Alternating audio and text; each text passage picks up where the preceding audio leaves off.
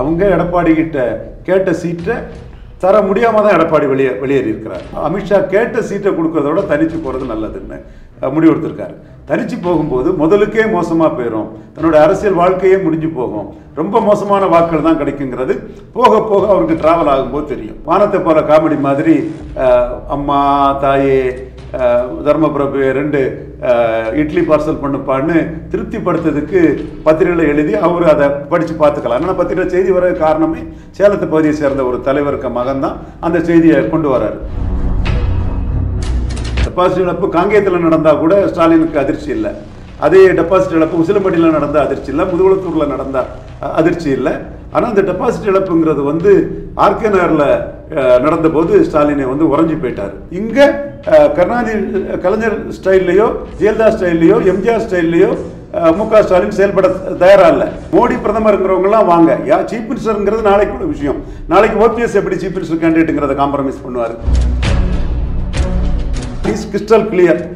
எந்த அரசியலுமானாலும் சரி, எந்த பத்திரிகையாளர்னாலும் சரி, நான் இதை வந்து ஆணித்தரமாக நியாயத்தோட சொல்கிறேன். தெலுங்கு செட்டியார் 24 மலை தெலுங்கு செட்டியார்லாம் நிறைய பேர் என்கிட்ட பேசிகிட்டு இருக்காங்க, நாங்கள் எடப்பாடிக்கு எதிராக தான் இருக்கோங்கிறது சொல்கிறாங்க. அப்போ மீண்டும் 24ல் டபுள் ஆன்டி நெகட்டிவ் ஓட்ஸ் ஆகி ஜாதி அடிப்படையில் எடப்பாடி பழனிசாமிக்கும் சிவி சண்முகத்துக்கும் கேபி முனுசாமிக்கும் எதிராக ஒரு வாக்குகள் பறையர் செங்குந்தர்கள் எல்லாம் எதிராக போய் மத அடிப்படையில் மோடிக்கும் எதிராக போச்சுன்னா என்ன நிலைமை வரும்? 19 மாதிரி ஒரு சீட்டு கூட வராது.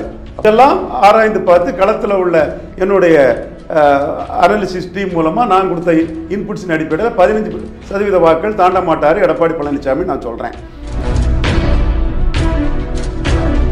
அண்ணாமலை ஏற்கனவே நடந்த 14-19 2 பேட்டர்ன் எடுத்து 14 பேட்டர்னு டெல்லி தலைமையை கன்வின்ஸ் பண்ணியிருக்கிறார். வரக்கூடிய linguistic minority ஓட்ஸையும் upper caste ஓட்டையும் Appar mentality cost ஓட்டையும் அண்ணாமலைகிட்டையும் பாஜகட்டையும் இழக்க போறாரு. இதுதான் நடக்க போகுது. இங்கே இதை மாற்றணும்னா மோடி லீடர்ஷிப்பை எல்லாரும் முழு மனசோட ப்ரொஜெக்ட் பண்ணாதான் முடியும். அதற்கு இவங்க தயாராக இல்லாத போது ஏற்கனவே வெற்றி பெற்ற முக ஸ்டாலின் கிட்ட முக ஸ்டாலினோட ஏஜெண்டாட்டு எடப்பாடி பழனிசாமி செயல்பட்டு தொடர் வெற்றி கலைஞரோ ஜெயலலிதாமையாரோ பெறாத தொடர் வெற்றி முக ஸ்டாலின் பெறட்டும் என்று எடப்பாடி பழனிசாமியே அதை மனம் வந்து செயல்பட்டதாக தான் நாம டெல்லி பாஜக தலைமை இதை ஏற்றுக்கிறாங்க. திமுக கூட்டணி கட்சிகள் எல்லாருமே ரவீந்திரன் துரைசாமி சொல்வது சரிங்கிறதும் திமுக அமைச்சர்களும் அதை சொல்றாங்க. ஆனால் இது புருவாகாத ஒரு விஷயம்.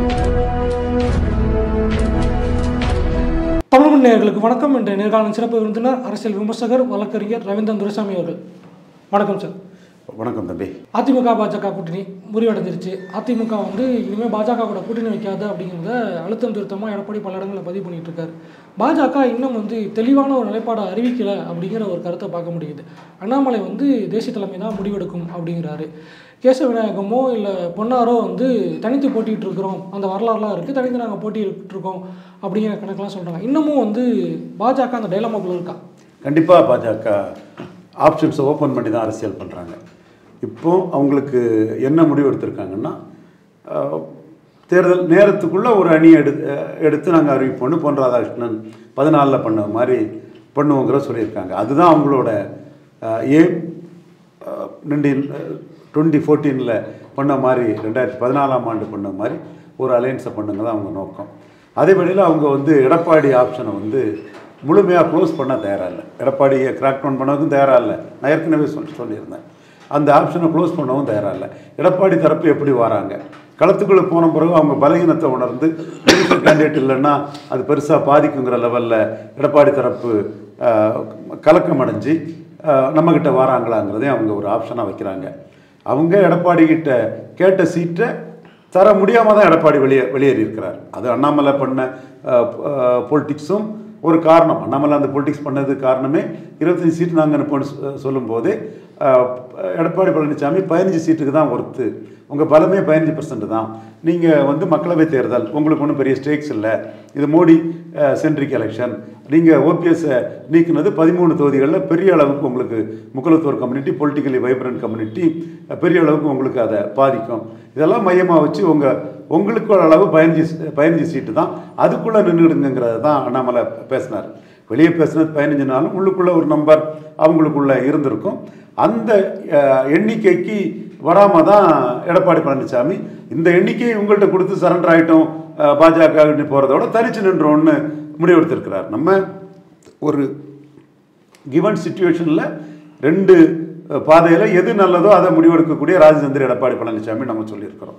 இப்போ அவர் வந்து அமித்ஷா கேட்ட சீட்டை கொடுக்கறத விட தனிச்சு போகிறது நல்லதுன்னு முடிவெடுத்திருக்காரு. தனிச்சு போகும்போது முதலுக்கே மோசமாக போயிடும், தன்னோட அரசியல் வாழ்க்கையே முடிஞ்சு போகும், ரொம்ப மோசமான வாக்குகள் தான் கிடைக்குங்கிறது போக போக அவருக்கு டிராவல் ஆகும்போது தெரியும். அவர் நினச்சது மாதிரி திமுக அணியிலேருந்து யாரும் உடைய மாட்டாங்க. அது உடையுதுன்னு அவரை அந்த வானத்தை போல காமெடி மாதிரி அம்மா தாயே தர்மபிரபு 2 இட்லி பார்சல் பண்ணுப்பான்னு திருப்திப்படுத்துறதுக்கு பத்திரிகையில் எழுதி அவர் அதை படித்து பார்த்துக்கலாம். ஏன்னா பத்திரிகை செய்தி வர காரணமே சேலத்து பகுதியை சேர்ந்த ஒரு தலைவருக்கு மகன் தான் அந்த செய்தியை கொண்டு வர்றாரு. அவரே அந்த செய்தியை ஃபீட் பண்ணி அதை படித்து சந்தோஷப்பட்டுக்கலாம். தொலைக்காட்சிகளில் திமுக அணி உடையுதுங்கிற மாதிரி ஒரு செய்தி கொண்டு வந்து அதை சந்தோஷப்பட்டுக்கலாம்.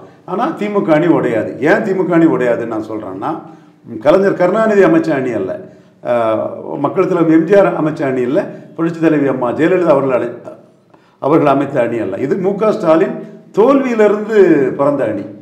ஆர்கே நகரில் டெபாசிட் இழந்து, அது சென்னையில் திமுகவுக்கு கோட்டையான இடத்துல 57, 62, 77 மக்கள் தலைவர் எம்ஜிஆர் வெளியேறும் போதோ அல்லது 91 பெரிய அலையிலையோ 84 அலையிலையோ பாதிக்கப்படாத ஒரு தொகுதி வந்து அவங்க 3வது போய் டெபாசிட் இழந்த போது மு.க. ஸ்டாலின் அவர்களுக்கு ஏன் நீங்கள் இந்த டெபாசிட் இழப்பு காங்கேயத்தில் நடந்தால் கூட ஸ்டாலினுக்கு அதிர்ச்சி இல்லை, அதே டெபாசிட் இழப்பு உசிலம்பட்டியில் நடந்த அதிர்ச்சி இல்லை, முதுகுளத்தூரில் நடந்த அதிர்ச்சி இல்லை. ஆனால் இந்த டெபாசிட் இழப்புங்கிறது வந்து ஆர்கே நகரில் நடந்தபோது ஸ்டாலினை வந்து உறைஞ்சி போயிட்டார். ஆனால் அதே அணியை பிரின்சிபல் பொலிட்டிஷியன் ஆட்டு அதே அணியை மெயின்டைன் பண்ணி மக்களவையில் 38 ஜெயித்துட்டாரு, ஆட்சியை பிடிச்சிட்டாரு. கலைஞர் செய்யாத சாதனையாட்டு தனி ஆட்சியை பிடிச்சிட்டாரு. அதற்கு பிறகு பாமக எவ்வளவு பிள்ளை முயற்சி பண்ணியும் அந்த அணியை டிஸ்டர்ப் பண்ண விரும்பலை.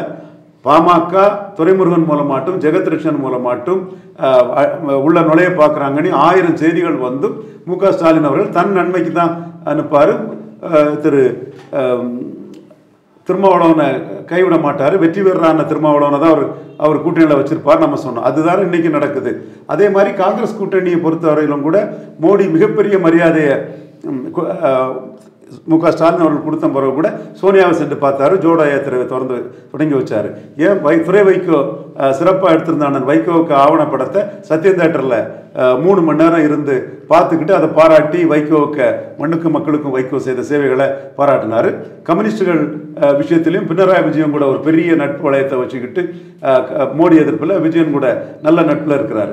இதை தாண்டி வேல்முருகன் அவரும் வந்து வன்னியர் ஃபேஸுக்காக வேல்முருகன் வேணும், ஒரு துடிப்பான இளைஞர். அவர் பாமகவுக்கு எதிரான ஒரு ஃபேஸ் ஆட்டு அவர் ஒரு சட்டமன்ற உறுப்பினர் இருக்கார், அவரே மதிக்கிறார். ஈஸ்வரனோட சில நிலைப்பாடுகள் கலைஞராக இருந்தாருன்னா வேற மாதிரி கேட்டிருப்பாரு. என்னையாங்கிற எப்படி கேட்பாரு எனக்கு தெரியும், அதை சொல்லலை. ஈஸ்வரன் நமக்கு அண்ணன், ஓகே. அப்போ ஈஸ்வரனோட அந்த நடவடிக்கை கூட சரி, இப்படி அவர் கம்யூனிட்டியில் ஒரு முக்கியத்துவத்தை பெற்று நம்ம கூட இருக்கிறது நல்லதுதான்னு அவரையும் அவர் கூட்டணியில் இருக்கணும்னு நினைக்கிறார். ஸோ இந்த கூட்டணியை மு.க. ஸ்டாலின் வந்து சதைய விட மாட்டார். அங்கே இருக்கக்கூடிய கட்சி அவர் ஜோதி பாசு மாதிரி இந்த கூட்டணியை மெயின்டைன் பண்ணுவார். அங்கே இருக்கக்கூடிய கட்சிகளும் கம்யூனிஸ்ட்டு 1/2% எடுத்தவங்க, இன்னொரு கம்யூனிஸ்ட்டு 1/2% எடுத்தவங்க, திருமாவளவன் 3/4% எடுத்தவர், வைகோன்னு 0.9% நினைக்கிறேன், 1% கீழே தான். காங்கிரஸ் 4.3 எடுத்து ஒரு தொகையில் டெபாசிட்லேருந்து வாசன் போன பிறகு ஸ்ட்ரக்சரே ரொம்ப கம்மி. இவங்க எல்லாத்துக்குமே உள்ள ஓட்டை கூட்டி பார்த்தா கூட ஒரு 7% தான் வரும். ஆனால் இவங்க எல்லாமே வந்து ஒரு 15-17% வாக்குகளை ஒன்றா நின்று மு.க. ஸ்டாலினும் கூட ஒன்றா நின்று அவரையும் சேர்த்து ஒரு கான்ட்ரிபியூட் பண்ணுறாங்க. ஸோ இவங்க ஒன்றா நிற்கிறனால தொடர்ந்து வெற்றி பெற்றுட்டு இருக்கிறாங்க. இங்கே கலைஞர் ஸ்டைல்லையோ ஜெயலலிதா ஸ்டைல்லையோ எம்ஜிஆர் ஸ்டைல்லையோ மு.க. ஸ்டாலின் செயல்பட தயாராக இல்லை. ஒரு ஜோதிபாசு ஸ்டைலில் தான் அவர் செயல்படுறாருன்னு சொல்லும் போதும் இவங்களும் வெளியே தனித்தனியாக போனால் எந்த ஒரு மரியாதையும் உங்களுக்கு இருக்காதுங்கிறதும், மேலும் மு.க. ஸ்டாலினுக்கு இணையான ஒரு தலைவர் இங்கே தமிழ் மண்ணில் இல்லை. ஒரு 15% வாக்கு பலத்தில் தான் எடப்பாடி பழனிசாமியே இருப்பார். ஸ்டாலினுக்கு பாதி தான் எடப்பாடி பழனிசாமி என்கிற ஒரு நிலைமை இந்த கட்சிகளெல்லாம் எடப்பாடி பழனிசாமி மதிக்கிறதுனாலையும் இந்த அணி தொடர்ந்து நிற்க தான் செய்யும். ஸோ அதிமுக கூட்டணி வந்து அவங்க என்ன சொல்கிறாங்க, நாங்கள் வலுவான ஒரு கூட்டணி வைப்போங்கிறாங்க. தமிழ்மன்சாரி வந்து பார்த்துட்டு போயிருக்காரு. தேமுதிக பாஜகவுக்கு எதிரான ஒரு நிலைப்பாடு எடுக்குது. பாமகவுக்கு எதிராக வந்து அண்ணாமலையே வந்து ஒரு பாத யாத்திரை நிகழ்வில் பேசிட்டு போகிறார். அப்போது அந்த தேசிய ஜனநாயக கூட்டணியில் இருக்க கட்சிகளை எடப்பாடி அவர் பக்கம் இழுக்கிறதுக்கான முயற்சிகளில் ஈடுபடுவார்ல, அதுக்கு சாத்தியம் இருக்குல்ல? தமிழ்மன் அன்சாரி முதல்வரே என்னை பார்க்க விரும்பலைங்கிறத அவரே சொல்கிறாரு. தேமுதிக கடைசியாக வந்து 1% வாக்குகள் தான் எடுத்தாங்க. விஜயகாந்துக்கு ஒரு குட்டுவில் இருக்குது, நல்ல மனிதர், அவருக்கு ஒரு இதுங்கிறது இன்றைக்கும் இருக்குது. அவர் ஒரு வாய்ப்பு தமிழ்நாட்டில் பெற்றுக்கணுங்கிறத பலரோட ஆதங்கம் இருக்குது.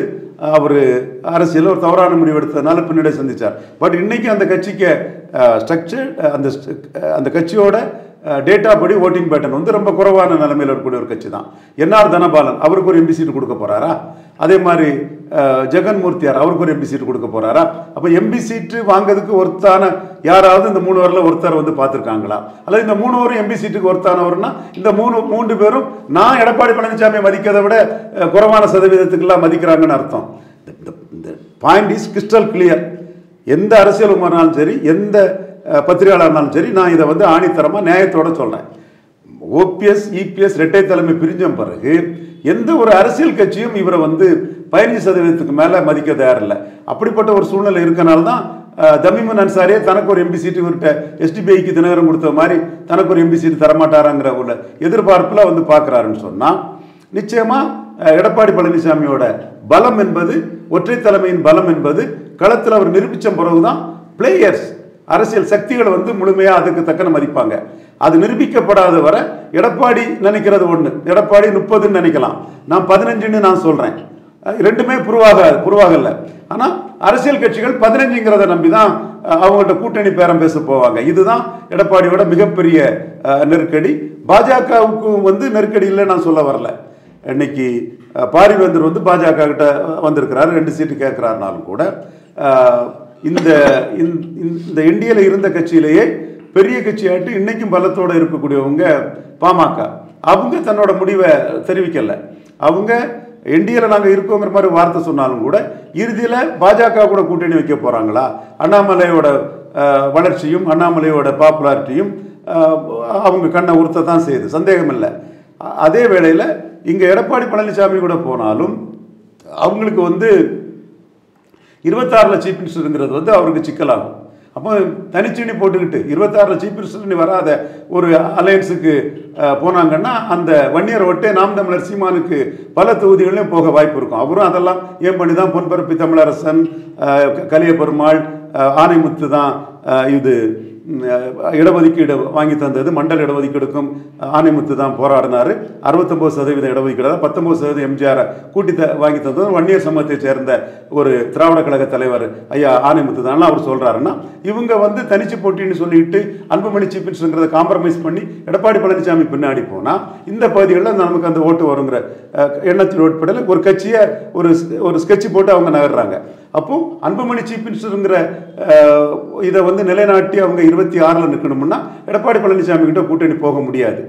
அதே நிலைப்பாடு என்டிஏக்கும் வரும்ல. அண்ணாமலை வந்து 26ல் அவர் முதல்வர் அப்படின்னு கணக்கு போடும்போது எஸ், அந்த இடத்துக்குள்ள காம்ப்ரமைஸ் பண்ணி தான் ஆகணும். அண்ணாமலையே அந்த இடத்துல காம்ப்ரமைஸ் பண்ணி தான் ஆகணும். அண்ணாமலையே சொல்றாரு இல்லையா, மோடி பிரதமருங்கிறவங்கலாம் வாங்க, சீஃப் மினிஸ்டருங்கிறது நாளைக்கு விஷயம். நாளைக்கு ஓபிஎஸ் எப்படி சீஃப் மினிஸ்டர் கேண்டிடேட்டுங்கிறத காம்ப்ரமைஸ் பண்ணுவார். அவர் தன் தலைமையில் ஒரு அணி வரணும்னு தான் அவரும் பார்ப்பாரு. நாளைக்கு அன்புமணி இங்கே வந்து மோடி பிரதமருங்கிற ஒரு ப்ரொஜெக்ஷனில் அன்புமணி வந்தாருன்னா சீஃப் மினிஸ்டர் கேண்டிடேட் அன்புமணிங்கிறத காம்ப்ரமைஸ் பண்ண வேண்டிய அவசியம் வராது. 3 சீஃப் மினிஸ்டர் கேண்டிடேட், ஒரு பிரைம் மினிஸ்டர் கேண்டிடேட்டுகளை இருக்கலாம். முடிஞ்ச முறை அவங்க சூழ்நிலைக்கு தக்கன அவங்க அரசியலை பார்த்துக்கலாம். தன்னை யார் ஏற்றுக்கொள்ளாங்களோ அவங்களோட அன்புமணி ராமதாஸ் சீஃப் மினிஸ்டர் கேண்டிடேட்டாக 26ல் போகலாம். தன்னை யார் ஏற்றுக்கொள்வார்களோ அவர்களோடு ஓபிஎஸ் போகலாம். அதே மாதிரி அண்ணாமலையும் தன்னை யார் ஏற்றுக்கொள்வார்களோ அவர்களோடு போகலாம். டிடிவி பன்னீர்செல்வத்தை ஏற்றுக்கொள்வார் நான் நம்புறேன். ஏன்னா டிடிவி படம் ரிலீஸ் ஆன படம்னு தான் நான் பார்க்குறேன். புதிய படம் இபிஎஸ்க்கும் ஓபிஎஸ்க்கும் யாருக்கு எவ்வளோ செல்வாக்குங்கிறது தான் கணிப்பு. டிடிவி மேலே பற்றல் கொண்டுள்ள இளைஞர்கள் டிடிவி சிஎம்மாக தான் பார்க்குறாங்க. But TTV is a prudent politician. எப்படி நின்னா அது நிற்க முடியும். இன்னைக்கு வந்து ஓபிஎஸ்ஸை டம்ப் பண்ணிட்டா அதிமுகவே இபிஎஸ்ங்கிற மாதிரி ஆயிருங்கிறது டிடிவிங்கிற ஒரு இன்டெலிஜென்ட் லீடருக்கு தெரியும். அதனால தான் இபிஎஸ் வந்து டிடிவினாலே பயங்கரமாக அலறாரு. அப்போ எப்படி வியூகம் அமைச்சு எடப்பாடியை புல் டவுன் பண்ண முடியும், வீக்கன் பண்ண முடியுங்கிறத நல்லா தெரிஞ்ச ஒரு தலைவராக டிடிவி இருக்கிறார். அப்போ ஓபிஎஸ் தான் ஜெயலலிதாவின் விசுவாசிங்கிறத முன்னிலைப்படுத்தி இப்போ உள்ள சண்டை ஓபிஎஸ்க்கு இபிஎஸ்க்கு தான் 2024 ஓபிஎஸும் டிடிவியும் தங்களை நிலைநாட்டி கொண்டு 26ல் ஓபிஎஸ் சீஃப் மினிஸ்டர் சொன்னாதான் இபிஎஸ் சீஃப் மினிஸ்டர் உள்ள அதிமுக வாக்கில் பெரும்பகுதியை சதைக்க முடியுங்கிறது டிடிவிக்கு நன்றாக தெரியும். டிடிவி ஓபிஎஸ் சிஎம்ங்கிறது பின்னாடி தான் நிற்பார். அவர் பிராக்டிக்கல் பொலிட்டிஷியன் நான் கருதுறேன். அண்ணாமலை சமீபத்தில் பேசும்போது திமுகவுக்கும் பாஜகவுக்கும் தான் போட்டி அப்படிங்கிற விஷயம் வைக்கிறார். என்னதான் எடப்பாடி அவரை ப்ரூவ் பண்ணலனாலும் ஒரு 15% அவர்கிட்ட இருக்குது.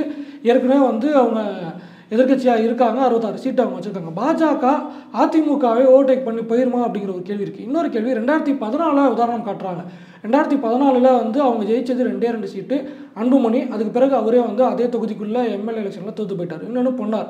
அந்த கூட்டணிக்குள்ளே தேமுதிக, பாமக, மதிமுக இவ்வளோ பெரிய கட்சிகள் இருந்தப்போ பாஜக 2 சீட்டு வாங்கினாங்க அப்படிங்கிற ஒரு விஷயத்தை பார்க்கும்போது அதையே 24 கொண்டு வர முடியுமா? ஏன்னா இப்போ தேமுதிக இல்லை, மதிமுக இல்லை, பாமகக்கு எந்த அளவுக்கு செல்வாக்கு இருக்குன்னு தெரியல. அப்படிங்கும்போது அது என்டிஏக்கு எந்த அளவுக்கு வெற்றியை கொடுக்கும்? இந்த கேள்விக்கு அண்ணாமலை கருத்து குருடர்களுக்கு, பொய்மையாக பேசக்கூடியவர்களுக்கு, உண்மை நிலவரம் தெரியாதவர்களுக்கு தெள்ள தெளிவாக பதில் கொடுத்திருக்கிறார். 2014 ரிசல்ட்டு நம்ம முன்னாடி இருக்குது, 19 ரிசல்ட்டு நம்ம முன்னாடி இருக்குன்னு அவர் சொன்னார்னா, 2014 விட 19ல் 0 சீட்டு, ஒன்றும் இல்லை. எடப்பாடி பழனிசாமிக்கு சீட் கன்வெர்ட்டிங் கெப்பாசிட்டி இல்லை. இது அமித்ஷாவுக்கு தெரியுது, நட்டாவுக்கு தெரியுது, மோடிக்கு தெரியுது, பிஎல் சந்தோஷுக்கு தெரியுது. அதனால தான் அந்த இந்தியா கூட்டணிக்கு எதிராக ஒரு பெர்செப்ஷன் வைஸ் ஒரு கூட்டத்தில் மட்டும் அவருக்கு முக்கியத்துவத்தை கொடுத்து வலது பக்கம் வச்சு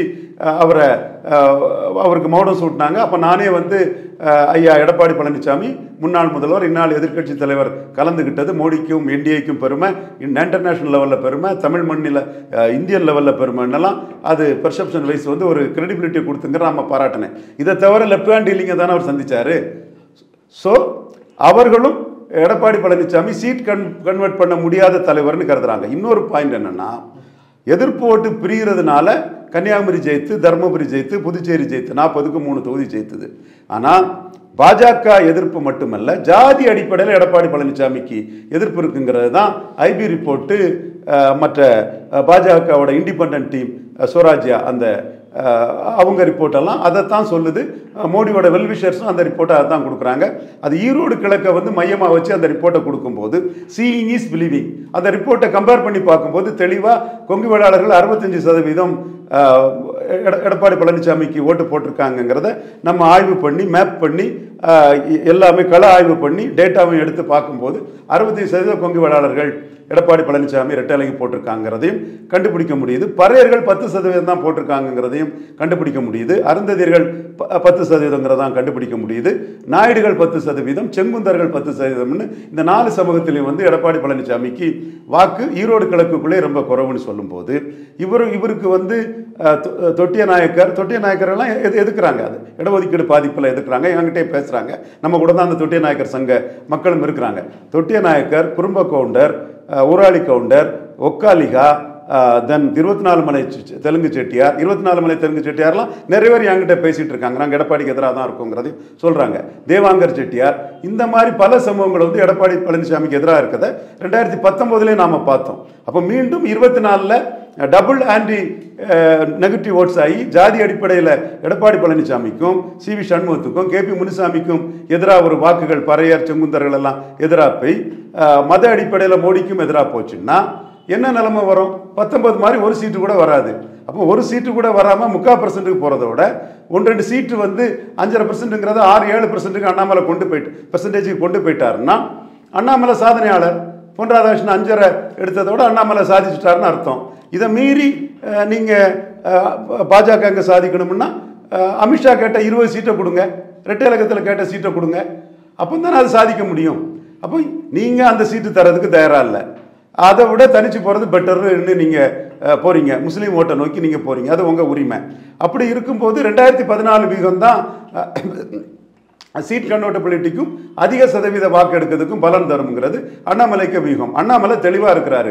2 உதாரணத்தை தூக்கி போடுறாரு. இப்போ நான் எடப்பாடி 15% தான் வருவார் நான் சொல்கிறேன். அதுவும் டு பி ப்ரூவ்டு.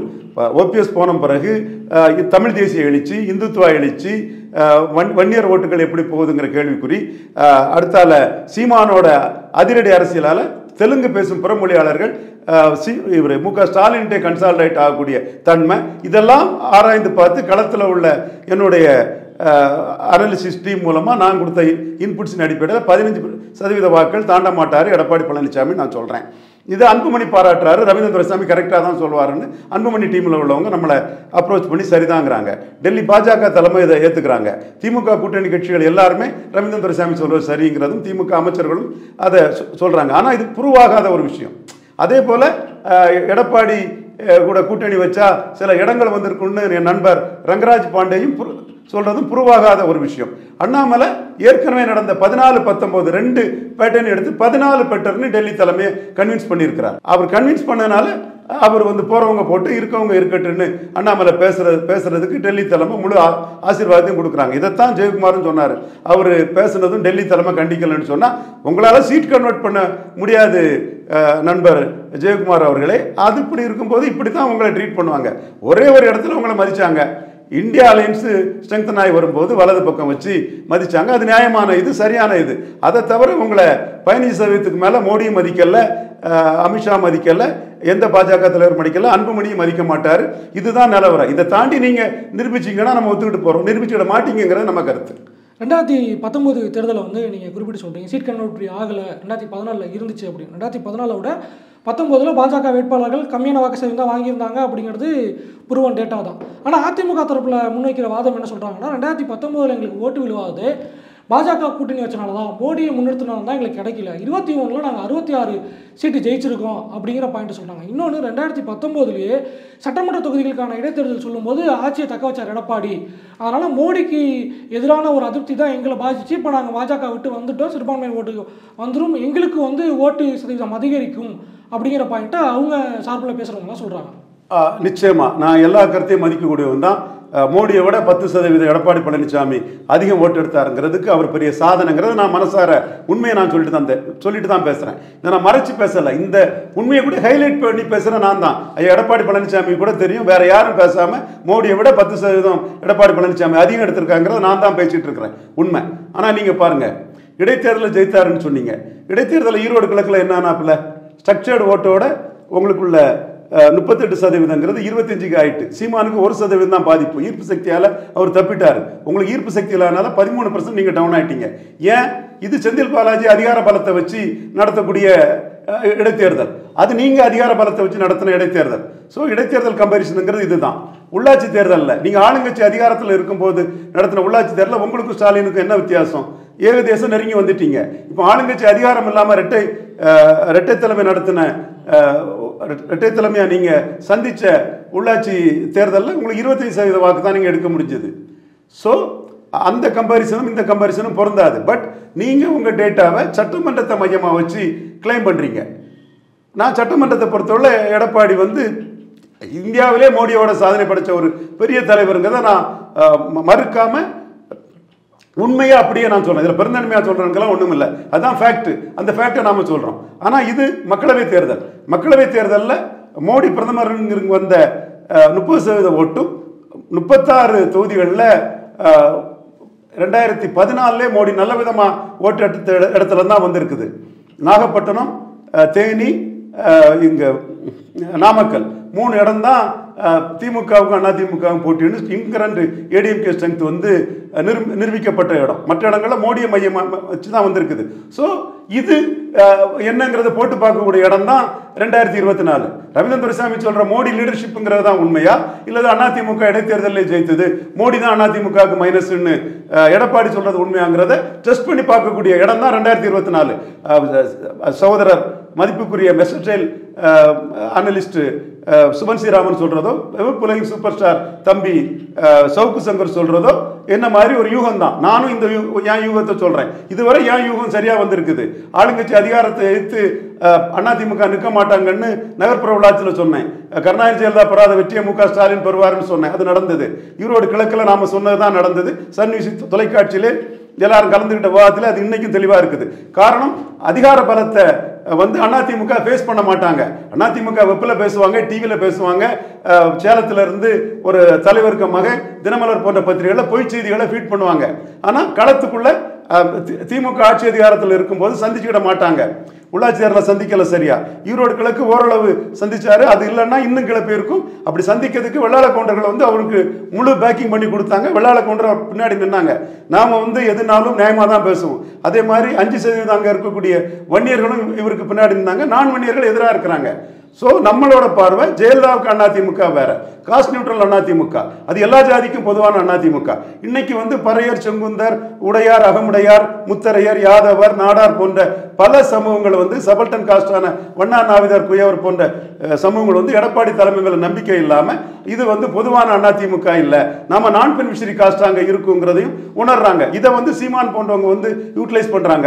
அதே போல முஸ்லீம் ஓட்டுக்காக இவர் களமாடுறத வந்து அந்த லிங்குஸ்டிக் மைனாரிட்டின்னு சொல்லக்கூடிய 24 மலை செட்டியார், தேவாங்கர் செட்டியார், ஒக்காலியா கவுடர் போன்ற அருந்ததிகள் போன்றவங்களும் வெறுப்போட தான் பார்க்குறாங்க. இந்த மாதிரிப்பட்ட பல சூழ்நிலைகளை மையமாக வச்சு தான் அந்த ஓட்டுகள் வந்து திமுக நோக்கி தான் அதிகம் போகுது, ஓரளவு பாஜகவுக்கும் வருது.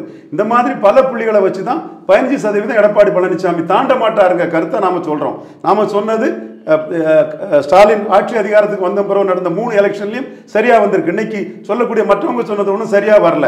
4வது இதை நாம சொல்றோம்னா ஆட்சி அதிகாரத்தில் ஸ்டாலின் இருக்கிறாரு, அதை எதிர்த்து அதிமுக நிற்க மாட்டாங்கிற ஒரு ஒரு வலிமையான கருத்தின் அடிப்படையில் தான் நம்ம சொல்றோம். அதே மாதிரி பிரிமினிஸ்டர் கேண்டிடேட் இல்லைன்னா இஷ்யூ பேஸ்டா நிற்க முடியாதுங்கிற எண்ணத்தின் அடிப்படையில் தான் நாம இதை சொல்றோம். மேலும் 2009 ஜெயலலிதாவுக்கு ரிசல்ட்டையும் ஆய்வு பண்ணி எடப்பாடி பழனிசாமி எந்தெந்த இடத்துலலாம் வீக்கன் ஆகிறாங்கிறதையும் நாம குறித்து வச்சு தான் சொல்றோம். குறிப்பாக 13 மக்களவைத் தொகுதியில் பொலிட்டிக்கலி வைப்ரண்ட் முக்குலத்தோர் கம்யூனிட்டி வந்து ஓபிஎஸ் பின்னாடி தான் நிற்பாங்க, டிடிவி கூட நிற்கிறது கூடுதல் பலங்கிறதையும் நம்ம கருத்தில் கொண்டு தான் சொல்றோம். ஒவ்வொன்றுக்கும் நாம வந்து அனலைஸ் பண்ணி டேட்டாவோட சொல்றதுனால தான் ஈரோடு கிழக்கில் நாம சொன்னது சரியாச்சு.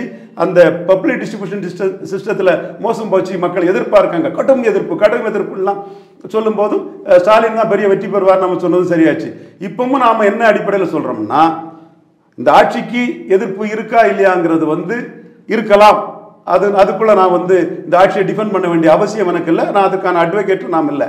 ஆனால் ஒரு மக்களவை தேர்தலில் ஆளுங்கட்சிக்கு எதிர்ப்பு வந்து 99 பிரதிபலிக்கல, கலைஞர் வெற்றி பெற்றாரு.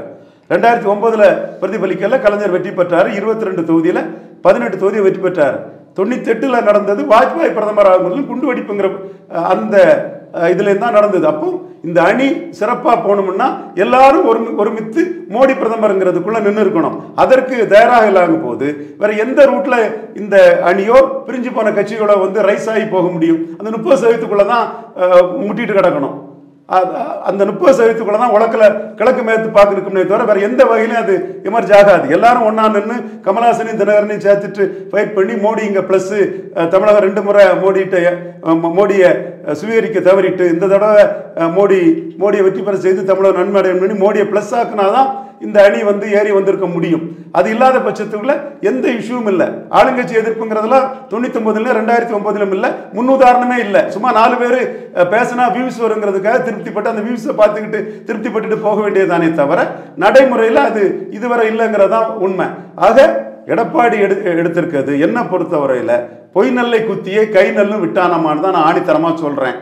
அவர் வந்து ரிலிஜியஸ் மைனாரிட்டிஸ் ஓட்ஸ் வராத ரிலிஜியஸ் மைனாரிட்டிஸ் ஓட்ஸுக்காக வரக்கூடிய linguistic minority ஓட்ஸையும் upper caste ஓட்டையும் Appar mentality cost ஓட்டையும் அண்ணாமலைகிட்டையும் பாஜகட்டையும் இழக்க போறாரு. இதுதான் நடக்க போகுது. 2024 பற்றிய என்னோட ப்ரெடிக்ஷன், மற்றவங்க ப்ரெடிக்ஷனும் வரட்டு. உண்மை எதுங்கிறது 24 தேர்தல் முடிவில் தெரிய வரும். ஆனால் என்னோட கருத்தை தான் பிளேயர்ஸ் மதிக்கிறாங்க. அதனால எடப்பாடி பழனிசாமியால ஒரு இரட்டை தலைமையில் இருந்த போது கூட்டணி அமைச்சது மாதிரி கூட்டணி அமைக்க முடியாது. கூட்டணிக்கு ஆட்கள் வரமாட்டாங்க, வெற்றி கூட்டணியிலேருந்து வரமாட்டாங்க. மற்றவங்க வரக்கூடியவங்களும் ரொம்ப ஹெவியாக அவங்க பலம் குறைஞ்சி போச்சுன்னு அதிகப்படியாக கேட்பாங்க. இதெல்லாம் உண்மை. ஆணித்தரமாக நான் எல்லா ஆய்வு பண்ணி கடந்த கால அரசியல் நிகழ்வுகளை மையமாக வச்சு யதார்த்த உண்மையின் அடிப்படையில் இதை நான் சொல்கிறேன். பொய்யா போலியா ஓபிஎஸ்க்கு ஒன்றுமே செல்வாக்கு இல்லைன்னு நீங்களே எலெக்ஷன் கமிஷன் முடிவு பண்ணிட்டு பேசுகிறவங்கலாம் ஏமாந்து போவீங்க. இன்னொரு விஷயம் இதில் வந்து அதிமுக மட்டும் என்டிஏ கூட்டணியை விட்டு வெளியே போகல. பவன் கல்யாண் வெளியே போயிருக்காரு. ஆந்திராவில் சந்திரபாபு நாயுடைய மகன் வந்து நாங்கள் எந்த கூட்டணியும் இல்லைங்கிறாரு. விஜய் ஜனதா தள் கூட்டணிக்குள்ளே வரல. தெலுங்கானாவில் கேசிஆர் வந்து கூட்டணிக்கு வந்தார், நான் மறுத்துட்டேன் அப்படின்னு மோடி சொல்லும்போது நாங்கள் ஏன் வரப்போகிறோன்னு அவங்க பதில் சொல்கிறாங்க. தென்னிந்தியாவில் குமாரசாமி தவிர்த்து அவங்க கூட கூட்டணியில் யாரும் இல்லை. இன்னொரு பக்கம் ஜாதிவாரி கணக்கெடுப்பை பீகார் வெளியிட்ட உடனே இந்தியா கூட்டணி அதை கையில் எடுக்கிறாங்க. ஸோ இதெல்லாம் ஒரு செட்பேக்காக இருக்கும்போது என்டிஏ வீக்காக இருக்குது, அதனால் நம்ம அட்வான்டேஜ் எடுத்துக்கலாம் அப்படின்னு எடப்பாடி எடுக்கிறாராம். என்டிஏ வீக்காக இருக்குது, அட்வான்டேஜ் எடுக்கலான்னு நினச்சான்னா அட்வான்டேஜ் அவருக்கு கிடச்சி 2019 அவர் 3 மாநில 5 மாநிலம் 3 மாநில முக்கியமான பெரிய மாநிலங்களில் தோல்வி அடைஞ்சதுமே வந்து பாஜக தரப்பு எல்லார்கிட்டையுமே இறங்கி போனாங்க. நிதிஷ்குமார், பஸ்வான், அகாலிடல், உத்தவ் தாக்கரே, ஏன் எடப்பாடி பழனிசாமி கிட்டே 5 சீட்டு டேக் இட் ஆர் லீவ் இட்டை தான் எடுத்துக்கிட்டார். ஆனால் என்ன நடந்தது? 5 சீட்டில் என்ன லாபம் கிடைச்சது? ஒரு லாபமும் இல்லை. ஆனால் மோடி லீடர்ஷிப் அங்கே ஜெயித்துட்டு இப்போ மோடி லீடர்ஷிப்பை தான் அவங்க நம்புகிறாங்க. எடப்பாடிக்காக பேசக்கூடியவங்க, தனித்தன்மையோட அண்ணாமலை இங்கே நின்று ஒரு லீடராக எமர்ஜ் ஆகிடக்கூடாதுன்னு நினைக்கக்கூடியவங்க அங்கே தோற்றுரும், அதனால இங்கே விட்டு கொடுத்துருவாங்க, மன வலிமை பாஜக இழந்துருவாங்க, இங்கே விட்டு கொடுத்துருவாங்கிறத சொல்கிறாங்க. இங்கே என்னன்னா 2019 எடப்பாடிக்கு சீட் கன்வெர்ட்டிங் கெப்பாசிட்டி இல்லை. 2014 அலையன்ஸில் கூட 40க்கு 3 கிடச்சிருக்குது. அடுத்தால எடப்பாடி பழனிசாமி பன்னீர்செல்வத்தை நீக்கியிருக்கிறாரு. எடப்பாடி பழனிசாமிக்கு பலம் என்னன்னு தெரியாது. அடுத்தால பல நிகழ்வுகளில் எடப்பாடி பழனிசாமி லெஃப்ட் ஹேண்டில் தான் மோடியை டீல் பண்ணியிருக்காரு. லெஃப்ட் ஹேண்டில் தான் மோடியை டீல் பண்ணியிருக்காரு. காரணம் இவருக்கு சீட் கன்வெர்ட்டிங் கெப்பாசிட்டி இல்லைங்கிறதான் காரணம். எக்ஸப்ஷன் அந்த இந்திய கூட்டம், இந்தியா அலையன்ஸுக்கு எதிராக நடந்த கூட்டம் பெர்செப்ஷனுக்காக அதை பண்ணது. கடைசியாக கூட இப்போ அண்ணாமலை பிரச்சனை வரும்போது, அண்ணாமலை மேலே கம்ப்ளைண்ட் பண்ணும்போது ஜார்ஜ் பெர்னாண்டஸும் அருண் ஜேட்லியும் வருவாங்கன்னு பார்க்கும்போது ஒரு யாருமே வந்து எடப்பாடி பழனிசாமியை சந்தித்து அவரை தாஜா பண்ணுறதுக்கோ, அவரை கன்சோல் பண்ணுறதுக்கோ, கஜோல் பண்ணுறதுக்கோ, ஐயா உங்களை விட்டால் எங்களுக்கு வேறு வழி இல்லை, உங்களோட நின்னா தான் எங்களுக்கு இவ்வளோ சீட்டு வரலாம் சொல்கிறதுக்கே யாருமே இல்லை. காரணம் அவருக்கு சீட் கன்வெர்ட்டிங் கெப்பாசிட்டி மக்களவை தேர்தலில் இல்லை.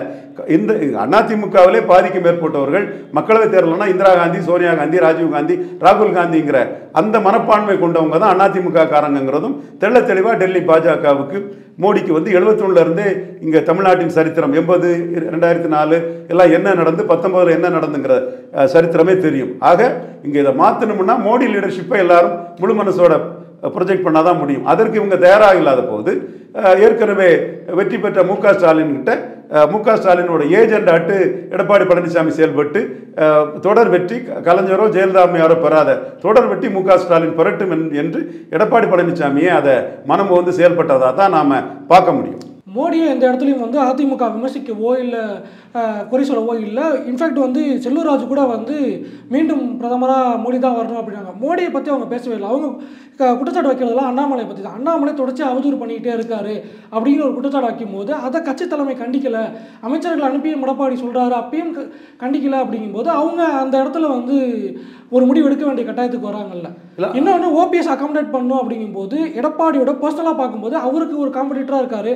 அவரை உள்ள அகாமடேட் பண்ணுறதுக்கு பாஜக ப்ரெஷர் பண்ணும்போது அதை அவர் எப்படி ஏற்றுக்குவார் அப்படின்னு நினைக்க முடியும்?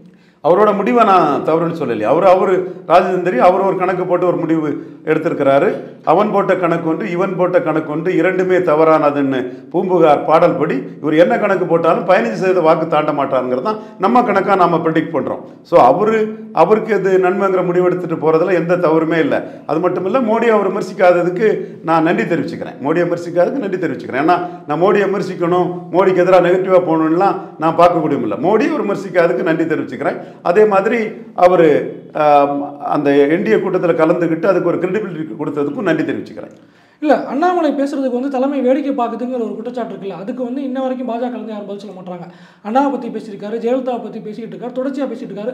முதல் வேட்பாளரையும் ஏற்றுக்க மாட்டேன் அப்படிங்கிற ஒரு விஷயத்த சொல்லும்போது அண்ணாமலையை கண்ட்ரோல் பண்ணுறதுக்கு தேசிய தலைமை ஏன் மறுக்கிறாங்க? இல்லை அவங்க வேடிக்கை பார்க்குறாங்க? யாருக்கு யார் வேணும் அதுதான் கொஸ்டின். அதிமுக பெரிய கட்சி, 62 எம்எல்ஏ இருக்குது. பாஜக 4 எம்எல்ஏ தான் இருக்கும். இது மக்களவை தேர்தல். யாருக்கு யார் வேணும்? அப்போ பாஜக என்ன நினைக்கிறாங்கன்னா, பிரதமர் வேட்பாளருங்கிற அந்த ஆயுதத்துக்கு பின்னாடி வரலன்னா எடப்பாடி பழனிசாமி மிக மோசமாக பொலிட்டிக்ஸில் வாஷ் அவுட்டுங்கிற அளவுக்கு மோசமாக போயிடுவார். அதனால பிரதமர் வேட்பாளருங்கிறதுக்காக அவர் வந்து அந்த இடத்த கொடுத்துட்டு வந்து தான் தீரணும்னு பாஜக நினைக்கிறாங்க. அண்ணாமலையும் அதை எஃபெக்டிவாக ஆர்டிகுலேட் பண்ணுறாரு. மைக்ரோ டீட்டெயில்ஸோட எல்லா டேட்டாவும் பாஜக மேலிட தலைவர்கள் அமித்ஷா, நட்டா எல்லாத்துக்குமே அண்ணாமலை எக்ஸ்பிளைன் பண்ணிட்டார். 2014 19 தெள்ள தெளிவாக அவர் எக்ஸ்பிளைன் பண்ணிட்டாரு. அந்த இடத்துக்குள்ளே தான் நான் சொல்லுவேன்ல, நீங்கள் வந்து தமிழிசையை பார்த்துருப்பீங்க, பொன்னாரை பார்த்துருப்பீங்க, இலகணேசனை பார்த்துருப்பீங்க, அந்த சிங்கம்படம் டயலாக் சொல்லுவோம்ல, அந்த மாதிரி அண்ணாமலை வந்து இப்படி போனால் தான் எடப்பாடியை எஜெக்ட் பண்ணிக்கிட்டு தான் தலைவராக வளர முடியுங்கிறதுல அவர் தெளிவாக போகிறாரு. இதற்கு ஈல்டாகி இல்லை இதை நான் முறியடிப்பேன்னு எடப்பாடி பழனிசாமி எனக்கு முஸ்லீம்ஸ் எல்லாம் போட்டுருவாங்கன்னு போகிறதும் அவர் விருப்பம். அதற்கிடையில் அந்த இடையில இருக்கக்கூடிய பலரும் அந்த மாநில தேர்தல்களில் பாஜகவுக்கு பின்னடைய வரும், அவங்க மீண்டும் எடப்பாடிகிட்ட வந்துடுவாங்கிற ஒரு கருத்தையும் அவங்க பரப்பிட்டு இருக்காங்க.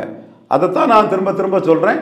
2019க்கு முன்ன பின்னடைய வந்தும் டெல்லியில் மோடி தலைமை ஜெயித்துங்கும் போது மோடி தலைமை ஜெயிக்குங்கிற நம்பிக்கையில் தான் பாஜகவினர் இருப்பார்கள்ங்கிறது என்னுடைய கருத்து. அதிமுக இதை நம்புறாங்கன்னா அவங்களால தனிச்சு நிற்க முடியாதுங்கிறதான் காட்டுது. தனிச்சு நிற்கிறதாட்டு ஒரு பிரசவ வைராக்கியம் மாதிரி ஒரு வீராவேசத்தை எடப்பாடி பழனிசாமி காட்டினாலும் அவர் கடம்பூர் ராஜு கூட தனிச்சு நிற்க முடியாத ஒரு தன்மையில அண்ணாமலையை தான் பேசிட்டு இருக்கிறாரு. நீங்க ஸ்டாலின் நல்லா பேசணும். ஸ்டாலின் 53% வாக்கில் இருக்கிறாரு. இவங்க கூட்டணி கட்சி எடப்பாடி அவர் திமுகவின் கதவை தட்டியது. தனிச்சு நின்ன கமலஹாசன் அங்கே உள்ள நுழைய பார்க்குறாங்க போது ஸ்டாலின் வெரி கம்ஃபர்டபுள் பொசிஷனில் 71, 80, 2004 2019 பொசிஷனில் ஸ்டாலின் நிற்கிறாரு, அதிகார பலத்தோடு நிற்கிறாரு. அப்போ இதை எதிர்கொள்ள முடியாதுங்கிற ஒரு அச்சமும் பயமும் உங்களுக்கு இருக்கனால தான் அண்ணாமலையை பற்றி இன்னும் பேசிகிட்டு இருக்கிறீங்க. இது எடப்பாடி வர்சஸ் அண்ணாமலைங்கிறதுல இரண்டாம் கட்ட தலைவர்களின் அரசியல் பலகீனத்தை காட்டுது. நீங்க ஸ்டாலினுக்கு இணையான தலைவரே கிடையாது எடப்பாடி பழனிசாமி.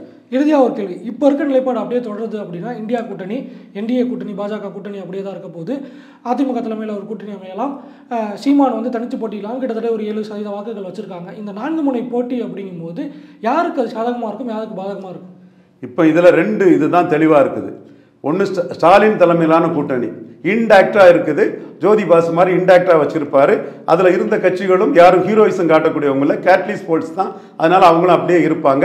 அவங்க வெற்றி தொடர்றது வரை அவங்க அப்படியே இருப்பாங்க. இது என் ஸ்டேட்மெண்ட்டாட்டே குறித்து வச்சுக்கணும். ஏன்னா இந்த விஷயத்தில் தான் எல்லாரும் இன்ட்ரெஸ்டிங்காக வதந்திகளையும் பொய்களையும் சொல்லி படித்து சுயமாக சந்தோஷப்பட்டுக்கிட்டு நடக்காது போயிட்டே இருப்பாங்க. அது தினமலர் போன்ற பத்திரிகைகள்லாம் அதை எழுதிட்டு தான் இருப்பாங்க. ஏன்னா இன்ட்ரெஸ்டிங்காக அதை எதிர்பார்க்கவங்களுக்கு அது தீனி போட்ட மாதிரி தான் இருக்கும். பட் அது நடக்காது. எல்லாருக்குமே லாபம் வின் வின் வின் வின். அந்த வின் வின்னா தான் எல்லாருமே போயிட்டு இருப்பாங்க. ஈவன் ஏற்கனவே சொன்ன மாதிரி ஸ்டாலின் இவங்களோட ஒன்றிணைஞ்சு தான் பயணிப்பார். அடுத்தபடியாக நாம் தமிழர் சீமான் ஒரு நிலைப்பாட்டை எடுத்துட்டார். தேசிய கட்சிகள் தமிழ்நாட்டின் நலனுக்கு உகந்தவை அல்ல அந்த ஸ்டேட்மெண்ட் எடுத்திருக்காரு. காவிரி சம்பந்தமாக ஒரு பெரிய ஆர்ப்பாட்டத்தை நாளைக்கு பெரிய லெவலில் ஆர்கனைஸ் பண்ணி, இந்திக்கு ஆர்கனைஸ் பண்ண மாதிரி பெரிய ஆர்ப்பாட்டத்தை இது பண்ணி அவரோட இஷ்யூவை மக்கள் மத்தியில் கொண்டு போகிறார். கச்சத்தீவு, காவிரி இஷ்யூவெல்லாம் இதுவரை தமிழ் மண்ணில் ஓட்டிங் பேட்டர்னில் எந்த தாக்கத்தையும் ஏற்படுத்தினதில்லை. காரணம், அதை எடுத்த தலைவர்களுக்கு அந்த கிரெடிபிலிட்டி இல்லை. அவங்க காங்கிரஸ் தான் அங்கே டிசைடிங் ஃபேக்டர். எப்படியாவது காங்கிரஸ் காலில் விழுந்து நம்ம பார்லிமெண்ட்டில் ஜெயித்தரணும், சைமல்டேனியஸ் எலெக்ஷன் வச்சா அசம்பிளியில் நம்ம ஜெயித்தரலாம். இப்போ அந்த கணிப்பின் அடிப்படையில் தான் செயல்பட்ட தலைவர்கள் தான் சந்தர்ப்ப சூழ்நிலைக்கு தக்கன காங்கிரஸ் கூட்டணி இல்லைன்னா கச்சத்தீவை பற்றியோ காவிரியை பற்றியோ அதை பேசுவாங்க, அல்லது அதை பற்றி பேச மாட்டாங்கும் போது இதுவரை கச்சத்தீவு காவிரிக்கு ஓட்டிங் பேட்டர்னில் எந்த ஒரு மூத்த அரசியல் நெறியாளர் என்கிட்ட நேற்று பேசின மாதிரி எந்த ஒரு எலெக்ஷன்லையும் தாக்கம் இல்லை. இப்போ சீமான் அதற்கு ஒரு பெரிய தாக்கம் இருக்குங்கிற ஒரு அடிப்படையில் அதை இஷ்யூவாக எடுத்துகிட்டு போகிறாரு. 2 பேரும் தங்களோட நிலைப்பாடு கிளியராக இருக்குது. மீண்டும் மோடி வேண்டும் மோடிங்கிறதுல யார் யாரெல்லாம் நிற்க போகிறாங்கங்கிறத நம்ம பொறுத்திருந்து பார்க்கணும். எடப்பாடி பழனிசாமி மெகா கூட்டணின்னு முதல்ல சொன்னார். 20 சீட்டு காங்கிரஸுக்குன்னாங்க, 4 சீட்டு விடுதலை சிறுத்தைகள் சொன்னாங்க. ஸ்டாலின் தரதெல்லாம் எம்பி போஸ்ட்டு, நீங்கள் என்ன தந்தாலும் டெபாசிட்டை தான் தேடணுங்கிற லெவலில் காங்கிரஸோ விடுதலை சிறுத்தைகளோ எடப்பாடி பழனிசாமியை ஏற்றுக்கல. இதையும் தினமலர் பத்திரிகை எழுதுங்கன்னா தேசிய நாளிதழான நாங்கள் விரும்பக்கூடிய தினமலருக்கு கிரெடிபிலிட்டி கூடும். ஸ்டாலின் தருவதெல்லாம் போஸ்ட்டு, எடப்பாடி பழனிசாமி கிட்ட வாங்குறது டெபாசிட்டை தான் நம்ம கணக்கு பண்ணி பார்க்கணுங்கன்னு காங்கிரஸும் விடுதலை சிறுத்தைகள் நினைக்கிறாங்கிறத எழுதுனா நல்லாயிருக்கும். ஸோ எடப்பாடி பழனிசாமியால் ஒரு 1% வாக்கு பலம் கொண்ட ஒரு அணியை வச்சு கூட ஒரு கூட்டணி அமைச்சுக்கிட்டு வராங்கிறது பெரிய கேள்விக்குறி. பாமக வரலாம், அவர்களும் மிகப்பெரிய அளவு சீட்டு கேட்பாங்க. ஸோ இப்போ களத்துக்குள்ளே 2 அணி தான் தெளிவாக நிற்கிறாங்க. மற்றவங்க இன்னும் சேஃப் ஆகணும். எப்படி சேஃபாக போகிறாங்கிறத நம்ம பொறுத்திருந்து பார்ப்போம். இதுவரை எங்களோட கருத்துக்களை பகிர்ந்தமைக்கு நன்றி.